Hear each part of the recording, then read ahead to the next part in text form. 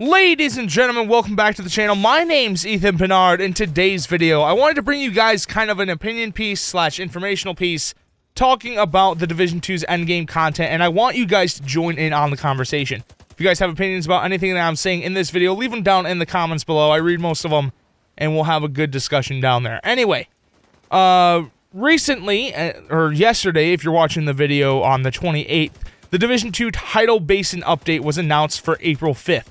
Of course, this update includes stuff like the Tidal Basin Stronghold, World Tier 5, Gear Score 500, Heroic Difficulty, Weekly Invasions, Gear Sets, so much shit. There's so much stuff coming, and this is what I would definitely consider the Division 2's actual endgame. There's a reason I haven't really done most of the exotic quests or hunted a lot of the hunters.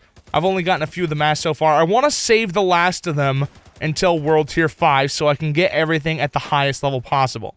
You see a lot of people out there, they have every exotic and they have everything and they're all loaded out. But now, come April 5th, all those guys that have sat there grinding and grinding and grinding are just going to be passed up by everyone getting to 500 once World Tier 5 becomes available.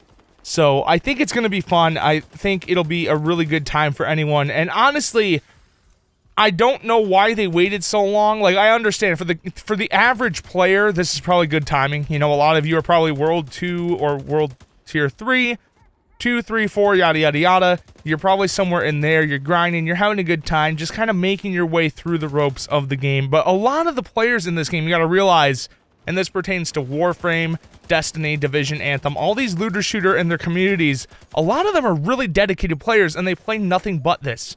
So if you think about it from the standpoint of someone who's only been playing the Division 2, and they've been sitting at 450 gear score for like a week or two now, they're dying for this to come out, and we still have to wait another 8 days. Given the PvP and just the overall everything in this game, the Dark Zone PvP and free roaming is all very fun, but you're not really gaining anything from it if you play it right now after you hit 450. Like, sure, you can get field proficiency to go past 450. You can get like 450. I've seen 460 people, which is absolutely ridiculous because they're spending hours and hours and hours and hours leveling up to like 460, 465 probably at this point. But you gotta realize, once that update hits on April 5th, you'll be able to go from 450 to 465 in less than an hour, probably, just from grinding. It does not take a long time to raise your gear score in this game, especially when you're working with teammates to figure out who needs what to level up the fastest. Now, I am really excited for this update, and alongside this update, they released a graphic that I'll have on screen here briefly. If you want to look at it, you can pause the video. I'm gonna have it up for like 10 seconds or something. And this shows off all of the Year 1 free content. They emphasize the word free, obviously, just so they can rub it in some other people's faces that they're making all this amazing endgame post-launch content for free, and everyone who owns the main game will have access to it. Now, we can see here the Invasion Battle for DC releases on April 5th. That, of course, is the Tidal Basin update. New Stronghold, new difficulty, gear score, yada, yada, yada. However, you can also see Episode 1, 2, and 3 have timelines for release now, as well as all the ongoing content they have announced on the bottom of the screen.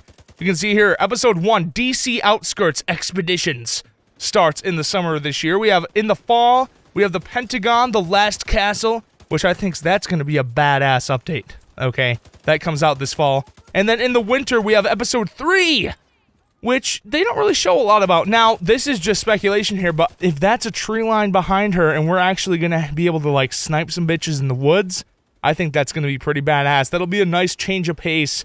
Most of DC is the same. It's either kind of like the outskirts in the Dark Zone, or it's the streets, or it's a park. There's not really many, like, strong, nature-filled wooded areas. A lot of it is civilization, and if Episode 3, now this is complete speculation, like I said, that could just be a blurry background for all I know, but if those are trees in the background of that graphic, that could be pretty badass if we get to do some long-range combat in a wooded area. I think that would be really cool, but that's a long way down the line. Now you can see down here in the ongoing content, this is stuff that's supposedly just trickling into the game over the course of this timeline.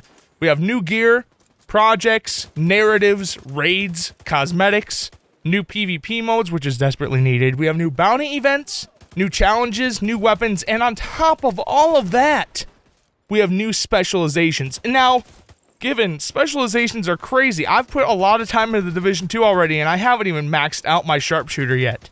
So, the fact that I still have 2 more to go, and they're releasing 3 more specializations, I'm assuming 1 with each episode, or maybe even more, That's pretty crazy. I'm pretty excited for it. Anyway, guys, what do you think of all this year one content? Let me know down in the comments below. There's a reason I haven't done many of the exotic quests or killed all the hunters yet, because I want to wait and see if I can reach the max gear score before getting those done, so I get those weapons and gear at the highest level possible, and hopefully I'll get lucky here and start to get some exotic drops after this update drops on April 5th.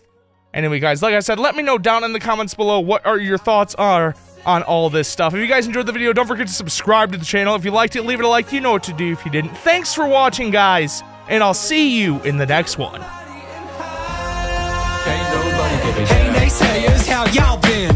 It's been a minute, but I'm in it to win, and I ain't finished. This is the starting gun, and I'ma run it to the front until I'm number one, son. This is a rhythmic defibrillation, innovative, old school to thrill the nation. I've been patiently waiting and building